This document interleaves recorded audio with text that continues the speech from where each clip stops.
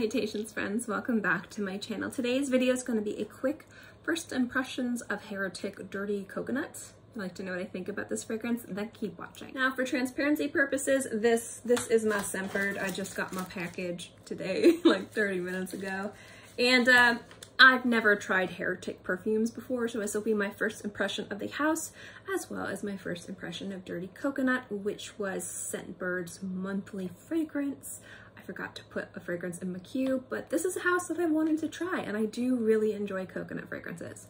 Now, I sprayed this on my hand about 20-30 minutes ago, so I kind of remember what my thoughts are on the first impression of the opening, and then we will do a first impression of the dry down. Obviously, I cannot give you a good, solid review because I'm only smelling this twice. And fragrances, generally you need to wear a few times to be able to tell if it smells good, sits on your skin, longevity, things like that.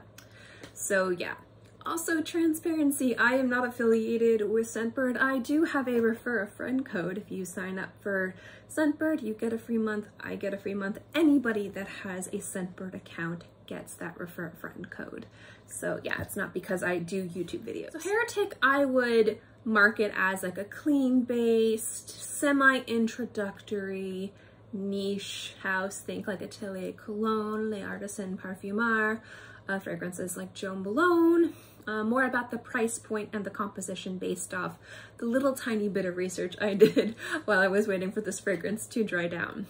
I believe their price point is around $150 to $170. I know this fragrance for 50 ml is like $165. I think that's their price point. Again, I am not knowledgeable on Heretic at all. So this fragrance is 100% plant-based, which I think is really cool. It's got coconut, sandalwood, vanilla, ambrette, cedar wood. They obviously have some proprietary blends, accords, and special little technologies and techniques they use to create these fragrances. And I would say that the opening of this fragrance smells really nice, but there was something about it that gave me pause.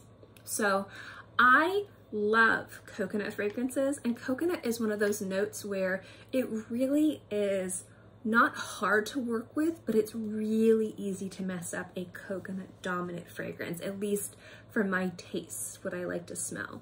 I like really challenging fragrances. I like fragrances that smell mainstream and crowd pleasing and easy and nice, and I like super challenging fragrances. But there's a few notes that if they're not blended and they're not balanced properly, I can't stand the way that they smell. And one of those is a very cheap smelling coconut fragrance. Now, I'm not saying that inexpensive coconut fragrances will smell cheap. That's not what I'm saying. There's some amazing fragrances out there that have a coconut dominant smell and they are very inexpensive. That's not what I'm saying. But you know how some fragrances you smell and there's just something off-putting about it and it smells cheap and chemically and synthetic. Whether or not something's synthetic, if you blend everything properly and you create everything properly, you can have some really fantastic smells. And then there's just things that smell like bug spray or like 99-cent like gallon hand sanitizer that smells like coconut. And that's what coconut does to me if it's not blended properly.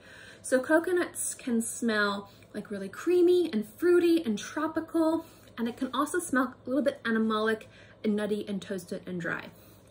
And any of those ways coconut smells is fantastic, but sometimes coconut isn't balanced and then it starts to smell like synthetic or flat, and coconut smelling flat just doesn't smell appealing to me. The opening of this fragrance had that kind of hand sanitizer like smell, and I was so disappointed in the opening. And this is why you should always judge a fragrance not by the opening but by the dry down. So I haven't really smelled this yet, but I have been smelling it in the air while I worked, and it actually is smelling so nice and so pleasant and so aromatic. So like I said, I'm gonna smell this, and if it smells anything like what I'm picking up just wearing it at, you know, like a few feet away, or, you know, a few inches away, I think I'll be very happy. And I think I'm gonna be happy because generally that's how it works. And I'm right. Okay, good, I'm excited.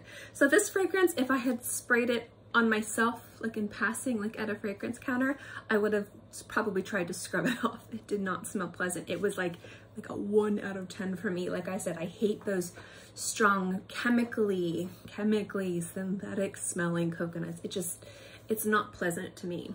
But what I like about this, after like, I'd say 2 to 3 minutes is when it started changing on my skin, is it got softer, but it didn't lose that kind of dry, husky nuttiness that it had. And I think that's where the woods are really playing. This doesn't so much smell like a tropical vacation, a delicious drink you drink on the beach, or like a big bouquet of flowers that you would receive going on a luxurious destination vacation.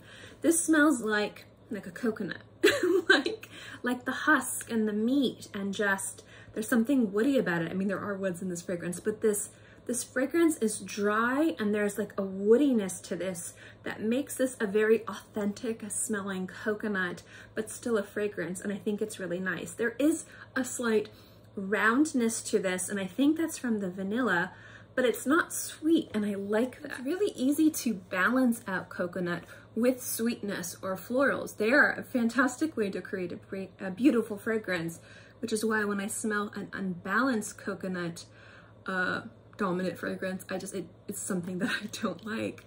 But this is nice. This is taking more of an approach to like woods and aromatics and something light and dry and less creamy and tropical and sweet. There is a softness to this. There's a slight roundness to this in the background, but there's something about it that I think kind of really anchors it as a coconut, like with the husk, and like before you break into it and you get to the meat and to the coconut milk. So I'm actually really enjoying this fragrance. I'm not sure how long this fragrance will last on my skin. Again, I've only really been wearing it for like 25-30 minutes. So I can't give you a good indication of longevity, but it took about 5 to 10 minutes for it to dry down on my skin. And I was able to smell it in the air and smell it change. I didn't have to like smell it up close. Like I kind of smelled it getting softer and rounder and a little bit more woody and less chemically smelling. So the opening is probably just a harsher opening, but don't judge it by its opening, judge it by its dry down. But I like it. It's not a bad scent. I might add it to my collection. It's not capturing a sense of urgency to add it to my collection. Like I'm not gonna like turn off this video and go buy it. I've done that with other fragrances that I've done first impressions of. But at the end of the day, it's a really nice coconut set. Again, it's a little less tropical, a little bit more woody, nutty, and dry and aromatic. And if you like those types of fragrances, I think you'll really enjoy it. Those are my first impressions of Dirty Coconut from Heretic Perfumes. I hope you enjoyed this video, and thank you guys so much for watching. Bye.